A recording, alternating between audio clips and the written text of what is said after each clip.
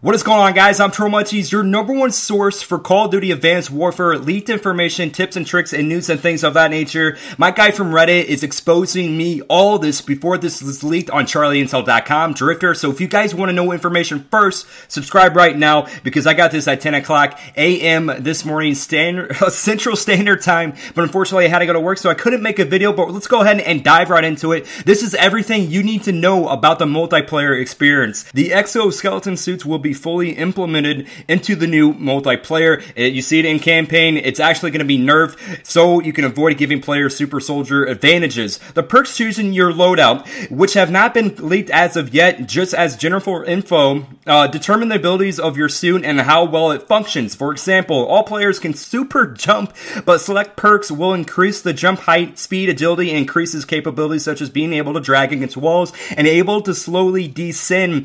Due to these new additions, though, some perks may not be returning, but will be reincarnated as weapon attachments, kind of like how the fast mags replace sleight of hand. This is why small to medium maps are the normal now, because the new depth given by these suits are best experienced in close quarter combat. Lastly, it is said that Sledgehammer will be introducing a new killstreak format, but I do not have any solid confirmed info on that subject matter of this time. Activision has doubled in terms of investments for this new Call of Duty in an attempt to revitalize the franchise. The somewhat poor sales of Call of Duty Ghosts has worried them, but now has created a sense of urgency. So Sledgehammer is aware of the pressure on the plate and have created the best form of innovation while still feeling like COD. Advanced Warfare is an attempt to bring back the COD 4 days, baby! That's what I'm talking about. Let's go ahead and go into the campaign. The campaign takes place in a future era, brings up the issue of conventional versus enhanced weaponry.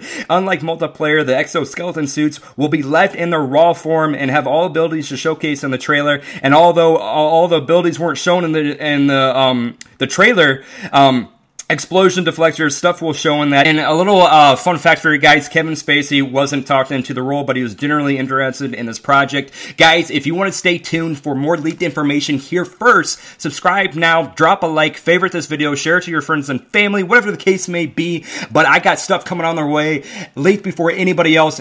That is 100% fact. I'm Tromunchies. I'm so excited. You guys have an amazing day. Peace out.